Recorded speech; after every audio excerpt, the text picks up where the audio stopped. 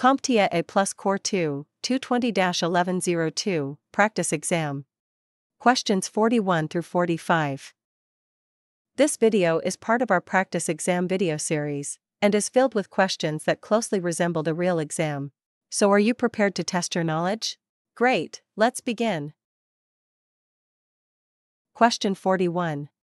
An employee complains that whenever they try to visit well-known websites, they are redirected to unfamiliar and potentially malicious sites. Despite clearing the browser cache, the problem persists. What action should be performed next in an attempt to resolve the issue?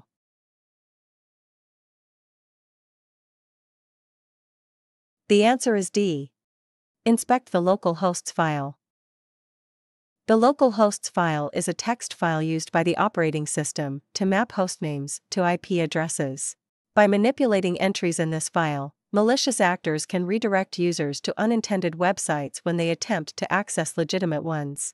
In most cases, this redirection occurs before the browser even attempts to connect to the internet, making it an effective method for altering web traffic and potentially leading to browser redirection issues. Question 42. While setting up a new laptop for a remote employee, a technician wants to ensure that the device's data is securely encrypted in case it's lost or stolen. Which feature should the technician configure on the Windows OS to enable drive-level encryption on the laptop?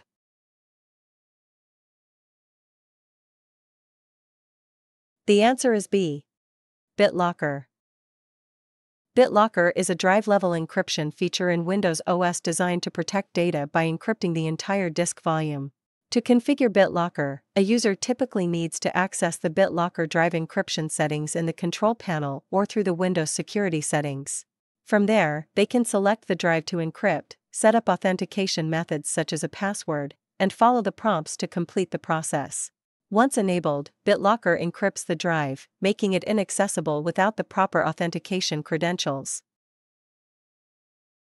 Question 43.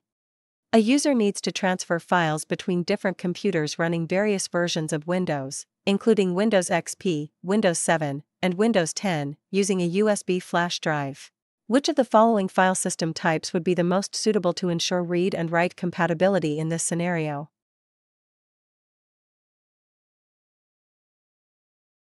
The answer is D. FAT32. FAT32 is widely compatible with multiple operating systems, including various generations and distributions of Windows, Mac OS, and Linux. Its support for file sizes up to 4 GB and partition sizes up to 2 TB makes it suitable for USB flash drives across different platforms, ensuring read and write compatibility. Its simple structure also enhances ease of use and broad device support, making it a popular choice for portable storage solutions. Question 44. Which of the following social engineering threats does a privacy screen on a computer monitor primarily mitigate?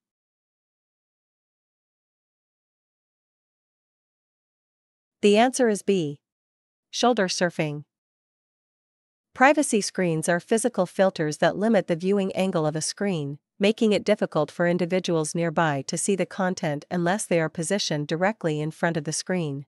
This effectively prevents shoulder surfing, where unauthorized individuals attempt to view sensitive information by looking over someone's shoulder.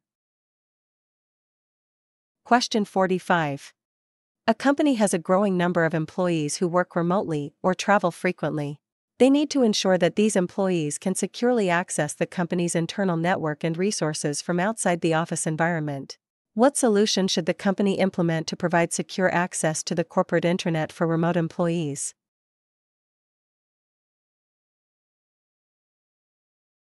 The answer is C.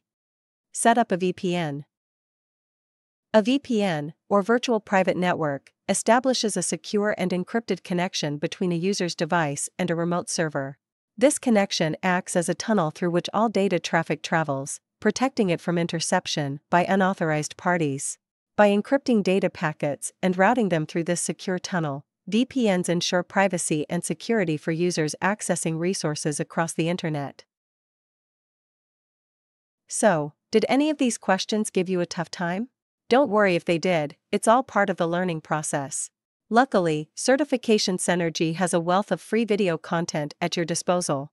To stay connected with our latest IT learning resources, just give a quick click on the subscribe button. This simple action ensures you're always updated about our newest video releases.